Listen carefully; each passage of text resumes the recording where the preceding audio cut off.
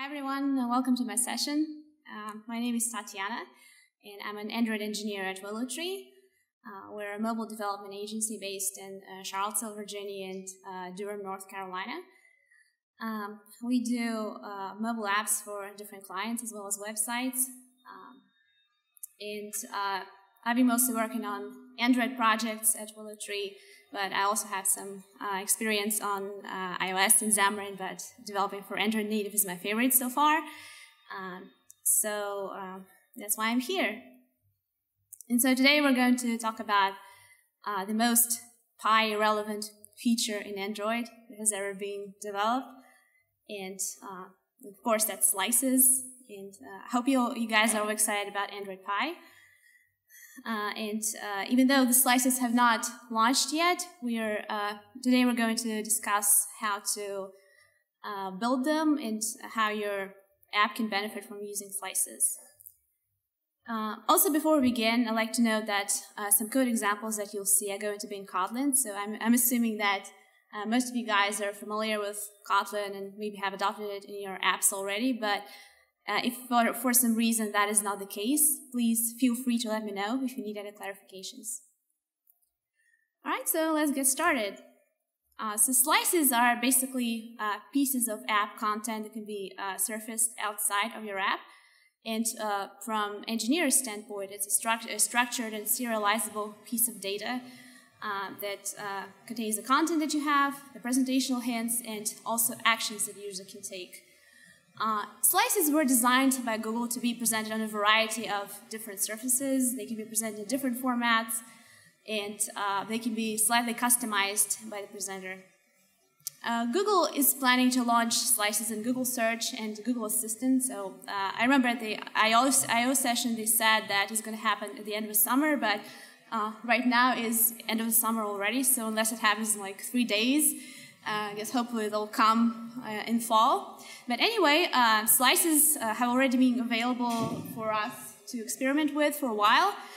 They're a part of Android Jetpack, and they've been available for us in developer preview, and they're backwards compatible down to API 19, which is KitKat, and that covers 95% of Android devices out there. So that's really cool. So let's take a look at some examples of what slices can look like. And really it can depend on what your app does. So it can be, for example, slices that displays the upcoming stay at the hotel, the dining options at the location of your interest, the transportation options, or maybe showing an image from a movie preview. And as you can see, you can have different kinds of content there. So you can have like little icon buttons and images and a little bit of text. So we're going to talk a little bit about that later, like what exactly can you do with slices there. So what is the big purpose behind slices? Google's goal was to create a single reusable API that would allow to generalize how remote content and actions will be presented in the system. So it's not just presenting like the pieces of your app. So the big plan will be for slices to be reused like everywhere in the system. Like we don't know when it's going to happen yet. Also, slices can serve as a UI enhancement for app actions. And while Google was developing slices, they were following the 3 key principles. So first principle is that they wanted slices to be templated. So that means that they wanted slices to have flexible and rich content, but at the same time, they want it to be dependable and presentable on the different surfaces. Like, for example, you could show it up in Google Search and Google Assistant. They also wanted slices to be interactive, so that you would be able to update content in your slices when necessary, and so that the user can actually interact with them and deep link into your app or perform some kind of actions. Slices are also updatable. That means that Google will be creating new updates for slices much more quicker than the traditional Android releases. And potentially they will enable some new surfaces and some new places for slices to appear. And they might also introduce some new types of templates and different kinds of content that you could put into slices. So why would you actually need to build slices?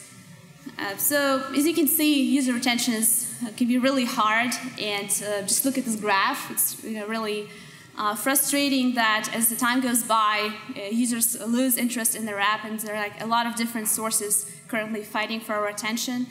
And if you want to keep your users engaged and coming back to your app, you really need to work hard.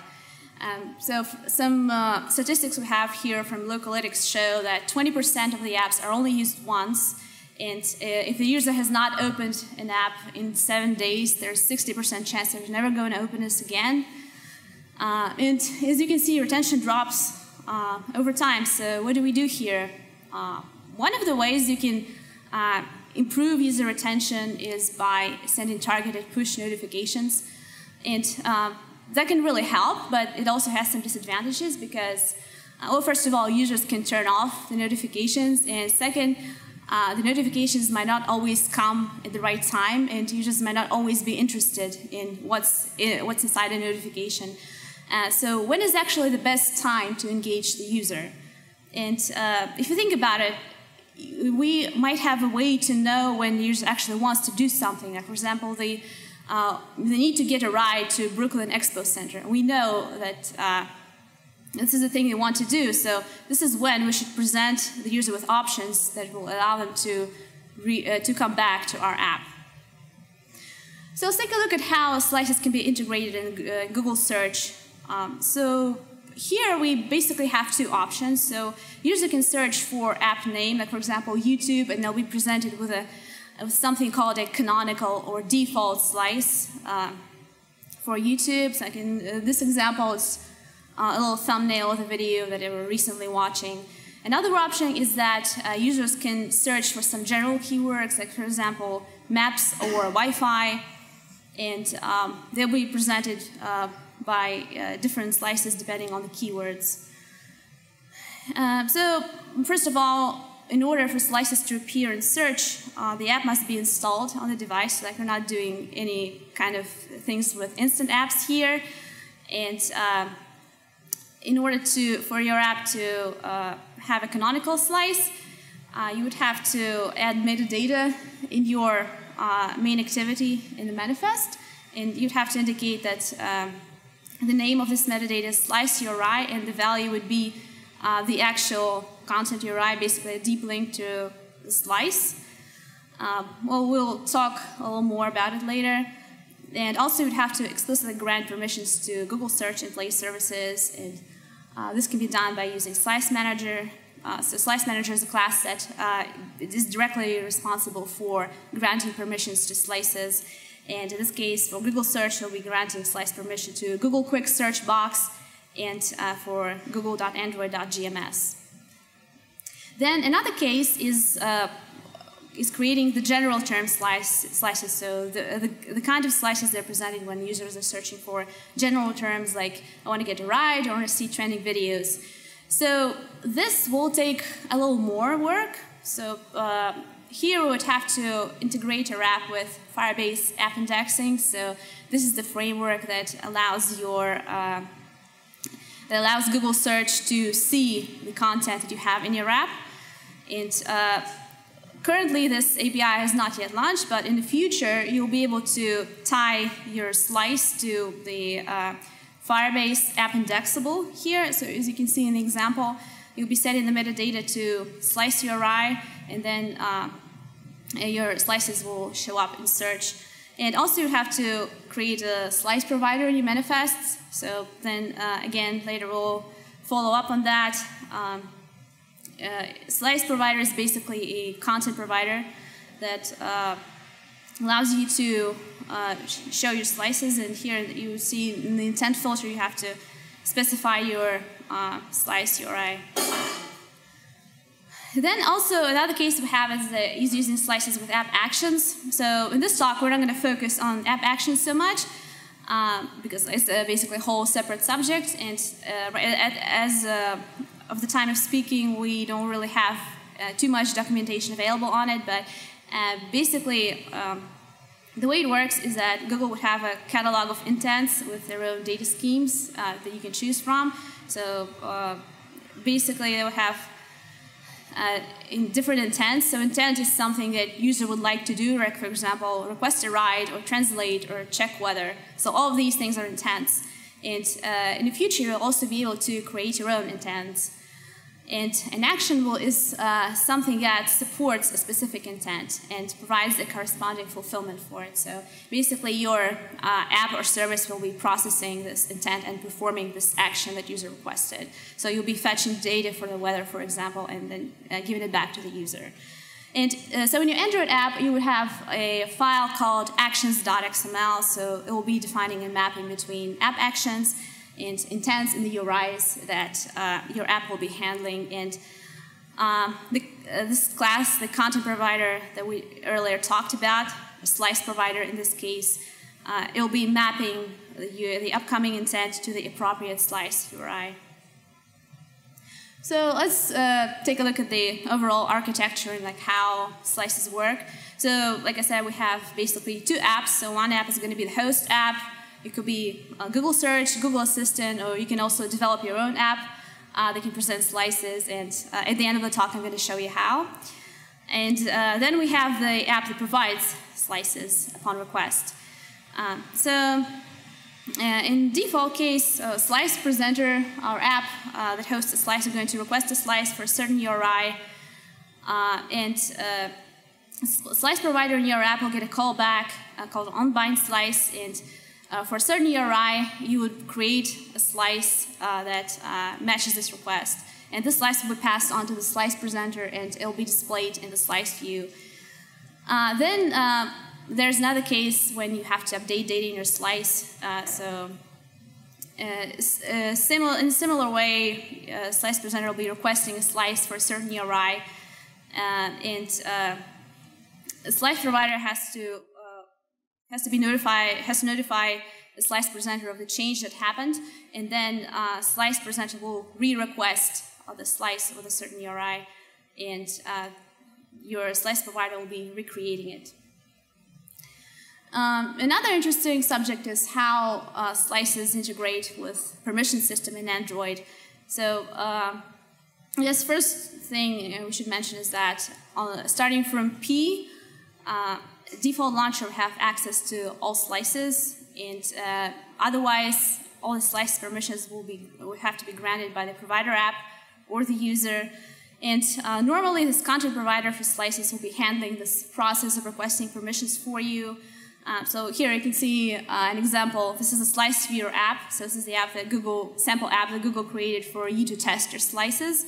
And so it is trying to display a slice with a certain URI, but it doesn't have the permission. So it's showing this little permission slice here that says slice viewer sample wants to show slice.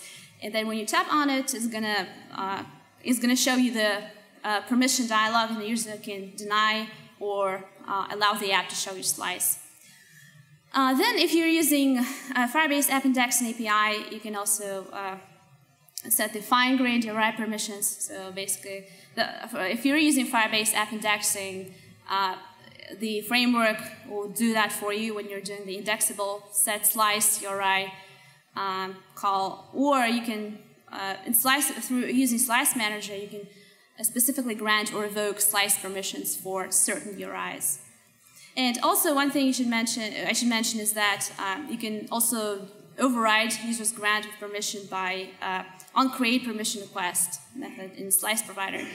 And one other important thing is that you should not be granting permissions in the manifest. So basically, just allow the Slice Provider to handle this for you, and it'll work seamlessly. So to have like a quick overview of what permission flow looks like. So we have a slice viewer in the presenter app. We're requesting permission to display a certain slice. The user grants the permission, and then the Slice Manager passes it on to the Slice Provider, and Slice Provider takes this result and checks if the permission was granted for the user or not. And if it was granted, then it calls the Slice Provider.onBindSlice. So to remind you, this is the method that actually creates the slice. And if the permission was not granted, then it just keeps showing that permission slice that you saw earlier. All right, so now let's move on to slice templates and actually see how we can build our slices and what we can do with them. So one thing to understand here is that the display surface ultimately decides how to render the slice. So you can specify how the content is going to look. So this is something called a template, but the presenters can actually make little adjustments here, like they may change the text color or size a little bit. So basically it means that your slice is not going to always look exactly the same on all surfaces. There might be slight differences, and we do not have control over that. So slices are typically constructed by using a list builder. So everything you want to put in your slice goes into a list builder. And here you can see we're using a Kotlin extension. Here it's we're not specifically calling a list builder, but using this shorthand for list. And the list is supposed to have at least one row of content, as well as a primary slice action. So here you can see we have one row here in the list, and have a title and primary action, and also you can set content description here for accessibility if you'd like. And within this list you can combine multiple row types, like here you can see one row, and we also have a little grid here of images. So one of the smallest elements is the slice action that can consist of a title, an icon, and a pending intent. So pending intent basically represents the intent as your app is going to handle when user interacts with a slice action. Slice actions can be marked as primary actions, so they will trigger whenever the user taps anywhere on the slice. So you have, it can be an icon button, or it can be a default toggle that you normally see on Android, or it can be a custom toggle. So you can set the drawable with an on and off state. And also you can select different image modes here. So first option is the icon image, means it's going to be super tiny, and you can also tint this image. And the other two options are a small and large image. So these two are non-tintable. Here on the right you can see some ways to create slice actions. So first we have to create the pending intent that will direct you to the main activity, creating an icon, the image here. And to create a slice action, using SliceAction.create, and we pass in the intent, the image mode, and the title for the action. You can also use SliceAction.create deep link. So basically it's going to do the same thing here as an example, like if you just want to deep link into your activity. Or you can use the pending intent get broadcast and specify your broadcast receiver. So I'll show another example of that later. And you can also have the slice action create toggle. So this is going to create a little toggle that we were talking about. It could be a default or a custom toggle. Then our templates can have headers. So basically it will consist of slice titles and subtitles. We can have a summary, subtitle, and primary action. So in the illustration you can see some examples. And you should note that in smaller formats, usually the slice will, usually only the header of the slice will be displayed. So, like I said, the presenters, they can slightly alter the appearance of the slice. So you can show the slices in small, they can just show the header or in small format or in full format. And so if the header is missing, then the first row that you have in your list builder will be displayed instead of the header. And slice headers can also display the slice actions. And here you can see some examples of the display modes and customization, show you how presenters can display your slices. So it can be a shortcut, so just going to be like a little icon here. It can be small, so basically it's showing a header or the first row in your list. And large, it shows the full slice with all the content that you have in there. And in the customized image, you can see a little bit that the font is a little different, and also the text color was changed by the presenter. Okay, so then another part of the templates is row builder. So basically it represents a row of content, and it can have titles, subtitles, it can have one starting item, which will be located on the left, and it can have several end items, which can be like a slice action, so basically like a tappable little icon. It could be just a little image or a timestamp, and it can have primary action. And we have a couple of restrictions here, so end items cannot be a mix of slice actions and icons, and row can only have one timestamp. And here you can see an example of setting title, and subtitle, and an end item. Then we have grid row builder. So this is, I guess, probably the fanciest one out of all of them, and can support also different image types that we saw before. Tiny size, a small size, and the largest size. And grid cells like that can be constructed by using a cell builder, and a cell can support up to 2 lines of text in one image. And cells cannot be empty, so on the right you can see the little code example. So grid row can consist of, in this example, consists of 2 cells with a large image, title text, and bottom text, and the intents. And finally, the range builder, it's a row that can contain either progress bar or an input range, such as a slider. So 2 examples for you here. So it will be defined as input range, and in this case, the title's rank volume, and you set in the minimum, the current and max value, and that's for both cases here. So input range is a slider, and range is for the progress bar. Both of them have actions. And also there is a case of disabled scrolling. So some presenters may not support scrolling within the template. So for the case when you have many rows, you would have to think about how your presenter is going to handle this. So basically you can add a see more button by using a set see more action. And this see more button down there is only going to be displayed when the presenter has disabled scrolling on the view, or not all the rows can be displayed in space available. And here in the code example, you can see by setting see more action, you can specify what your slice can do in that case. So to recap, like when you're trying to prototype slices, you should think about the case of building a default or canonical slice for app name. You might want to build slices that will be discoverable in search by keywords. Then you have slices that might show up in Google Assistant as a response to user's intent. And you really need to think in terms of what kinds of actions the user can take. So as an example, users might want to see some new content, or they may want to be reminded of the existing content. Like for example, they might want to see the photos from their last trip. They might want to accomplish a task right then and there, or they might want to see the actions they can take that are relevant for what they're looking for. Like for example, they're searching for Brooklyn Expo Center, and you're suggesting a ride to Brooklyn Expo Center. Okay, so now let's take a look at how we provide slices and how do we set it up in our project. So setting the compile SDK version to 28, and we're adding the Android X slice libraries here. Now we're using Slice Core, Slice Builders, and I'm also using Slice Builders Kotlin extension. So that one is optional.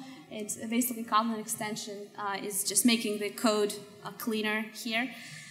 And also I recommend using the Android Studio 3.2 because it has the slice provider template here. So basically you can just select the new other slice provider from the Android Studio toolbar, and that is going to add your slice provider in the manifest, and it's going to create a template for you, so you don't even need to do that yourself. And so this is what your slice provider is going to look like in the manifest. Then in code, we have this onCreate slice provider. Well, this basically just instantiation. Really, probably would not need to use this method for anything. Then we have the onMap intent to URI method. So that is for the case when you have deep links set up to your app. And like if you're trying to cache some URL request here. And this is just a sample implementation generated by Android Studio. So you can make it whatever you want. So basically you take an intent and match it to the Slice URI. And you can just use a sample implementation, or if you're not doing any handling of URL requests, then you don't even need this. And finally, the most important method here is onBind slice. So you can see here that it's taken in the Slice URI, it returns a slice. So this is where you create all these templates. So here's an example. We can have slices that return some information about a musician or a singer. So you can show like the discography slice, a slice that can direct user to a music player or a preview of their music video. So as an example, the audio slice can be basically show the progress of the song that you're listening to recently. Then another thing we have in the slice provider here is the methods on slice pinned and on slice unpinned. So basically, pinning is basically a way that Slice hosts the apps that display slices. They notify apps of which slices they care about. So basically, it means that the host app is expecting the content to be fresh. So like if you're trying to like sync data here, you should start doing it on the slice bin. So this is basically a way to tell that, hey, this host app is going to display slice with certain URI, so maybe I should fetch data for it. And then slice unpinned is the method that indicates that the host app is no longer interested in the slice with this specific URI. And here you would have to unsubscribe or remove like any observers or scheduling jobs that you're doing. In the case of loading dynamic content and refreshing your slices, one thing to remember is that slice provider on bind slice method should return as quickly as possible to ensure the best performance. Otherwise, it can cause some UI glitches here. So do not do any long-running operations in there. And it's okay to return null or just display something called a loading slice or some placeholder content. So basically, it can be just like one row that says loading. And that would indicate to the user that you're still fetching something. And then when the content is ready to be displayed, then you would have to call the getContentResolver notify change and then pass in the slice URI that you want to update. And this will result in a call to slice provider on bind slice, and basically the slice will be recreated there with the fresh content. So here's a couple code examples. So for a loading slice, you can like initiate the load data here. Meanwhile, you return the loading slice immediately. And in the load data, you can fetch whatever data from the network you want. So this is just like a RX Java example here. And then when you successfully retrieve the data, you can notify your content resolver of the change and pass in the slice URI. So now, how do we handle the actions that user has taken from the slice? So basically, slice action is triggered from within the slice, and it's being handled in the broadcast receiver.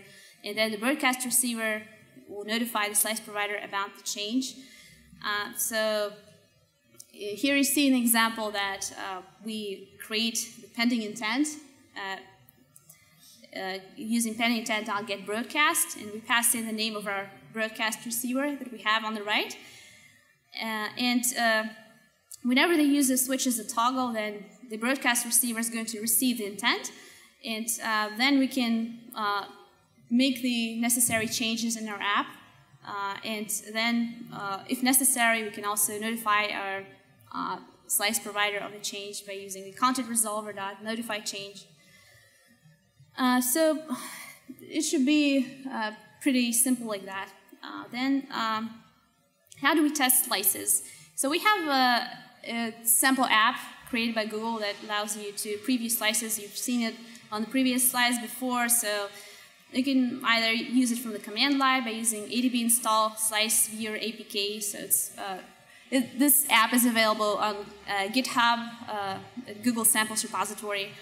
But most of you probably won't use that because it's not really comfortable. And also you can use the Android Studio run configuration instead. So here you would have to create a new app module here, and you have to like select the module with your app, and in the launch options you have to set the URL to slice-content, and then type in the URI of your slice. And then when you run this, then Slice Viewer is going to show up and is going to either display your slice, or if you don't have permission, then it's going to show the permission slice, and then if you grant permission, you'll be able to see it. So let's talk about the host app a little bit. So like I said, we have two apps. The host app is the app that's actually displaying slices, and the provider app is the app that creates slices and passes them into the host app. In your provider app, we have our slice provider that creates slices, and the host app has something called SliceLiveData. So basically, SliceLiveData is a factory object that creates live data of a slice. So basically, you can observe the slices with certain URI, and we can attach the observer into our host app and observe the slice changes using the live data callback here, and then the observer will receive the slice, and it will display it in the slice view. And then as far as the project setup goes, we would have to add the slice-view dependency here for the host app. This is really all you need. And here, what is going to look like when you try to fetch a slice from another app. So we know like what to display a slice with a certain URI. As you can see here, SliceLiveData can be created from a URI, or it can also be created from an intent. And then it returns the live data of a slice, and this live data can be observed. And then if we receive a non-null slice, then it can be set to our slice view, and that's basically it. So really not that much that you have to do in order to display slices in your own app. And then just wanted to say a few words about the slice view itself.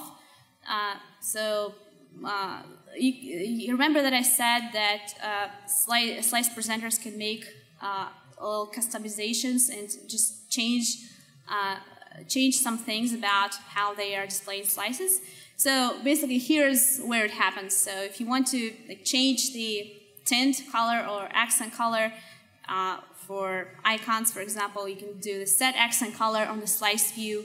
You can also change the way the slice is presented, like in different formats. So remember that the slice can be displayed in a shortcut mode, so it's just going to show like this little action icon. It could be in the small mode, so it's just going to display a header. And it can also be in the large mode, so it's going to display all the content available. So here you can set this mode if you want to. Then finally, you can also get the slice actions.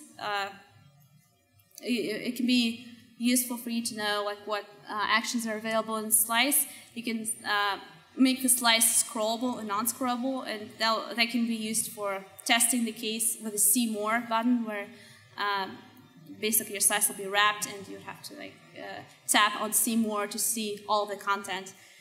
And finally, you can also set on Slice Action Listener, and you can set it to notify whenever the user interacts with your slice, and you can get a slice action callback here, and maybe you want to use it for maybe analytics or something like that to track like how users are interacting with your slices. So let's take a step back and look at all the most important things we need to know about slices. So you need to think about what actions user can take in your app, like depending on what your app does, and you should show just enough content to prompt the user to go back in the app. So it's like technically you can just show any kinds of content, but you should also remember about the cognitive overloads. Like you don't want to overwhelm the user. Like you don't just show them everything you can do in your app in one slice, so that wouldn't really make sense. Then do not grant permissions in the manifest, and just let your slice provider handle this for you. Also remember about different options that presenters have when they're presenting your slices. Make sure you're properly handling the disabled scrolling case and see more button, and make sure not to do any heavy operations in unbind slice, and make sure it returns as soon as it can. You can use loading slice if necessary to indicate that you're fetching something from the network or just doing some kind of asynchronous task. If you have any kinds of observers or jobs that you have scheduled there, please make sure to remove them on slice unpinned. Also, it will be good to to set the content description to your slices for better accessibility. And finally, even though the slices have not officially launched yet, I think it's always best to be proactive and adopt slices early. And I hope that by this time you have a good idea of what you can do with slices, and you can now think of how slices can benefit you and keep the users coming back to your app. Especially, you can maybe benefit from it if you have in-app purchases, or like if you're monetizing your app in some way. Then it will be really important to keep the users engaged. So yes, this is all I have for you today, and please let me know if you have any questions or feedback. I would love to hear it. Thank you very much.